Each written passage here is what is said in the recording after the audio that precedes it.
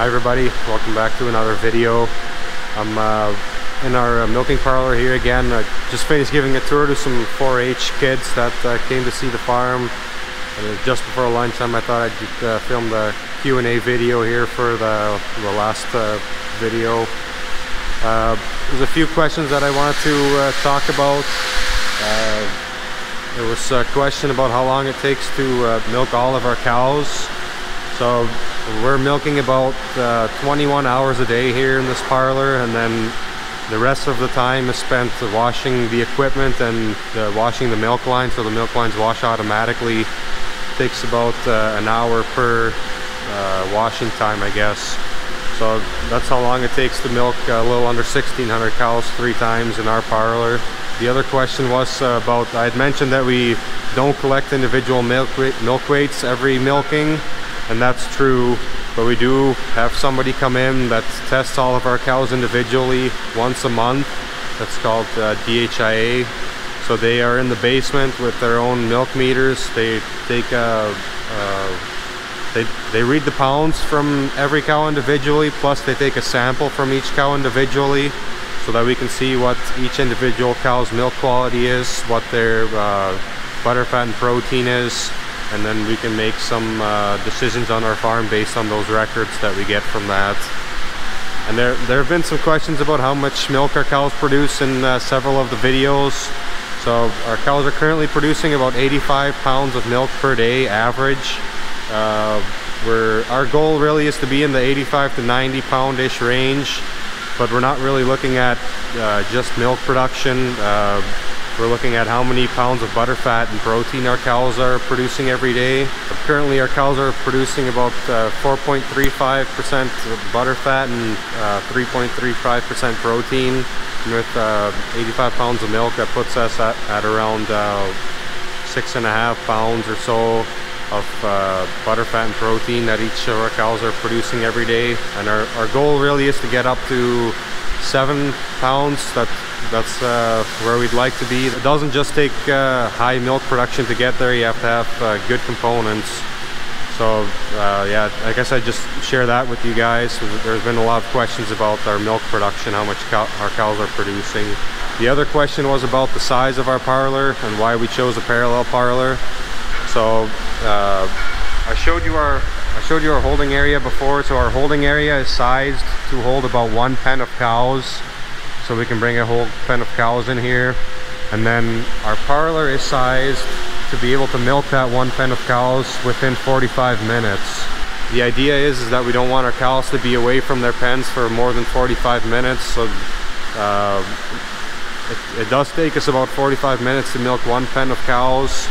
And yeah, so the last cows that are being milked in each pen, they would be away from their feed for about 45 minutes, but the rest would be less than that.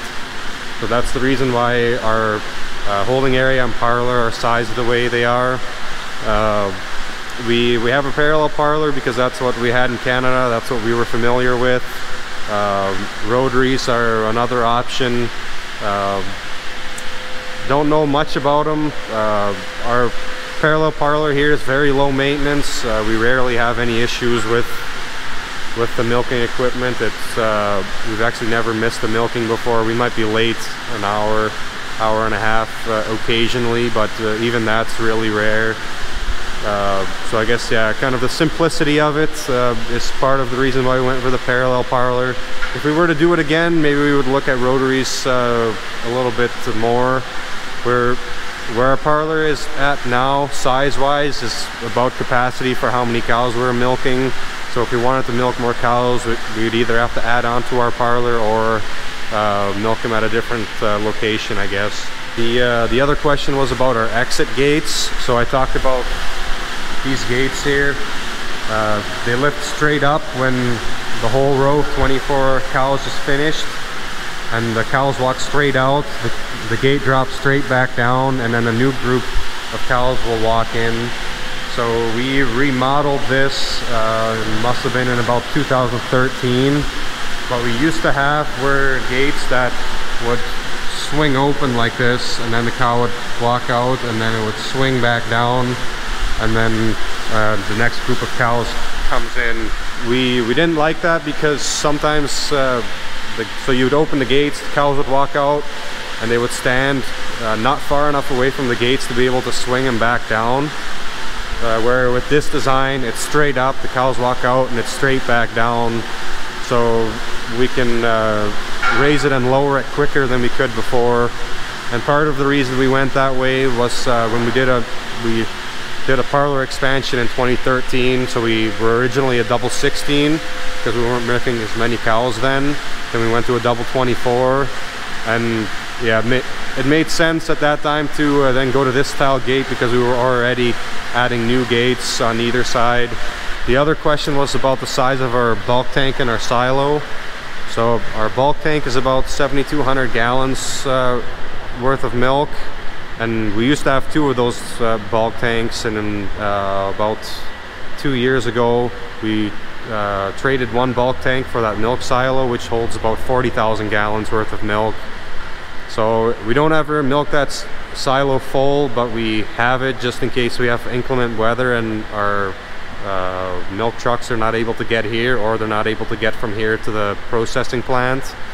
So with those 2, with the tank and the silo, we can hold about 2.5 to close to 3 days worth of milk, which is the maximum we can store milk on the farm here without washing our tank and silo. So that's the reason why we have that size of milk silo, I guess. We normally just go back and forth when we're shipping milk. We don't, we'll milk the tank full every time, but we don't milk our silo full unless we need to because of yeah, bad roads, or maybe sometimes they do maintenance at the plant and they can't deliver milk on one day of the week, things like that. I think that was all the questions that I wanted to talk about today. Yeah, I appreciate you guys watching, and hopefully we'll see you in the next video.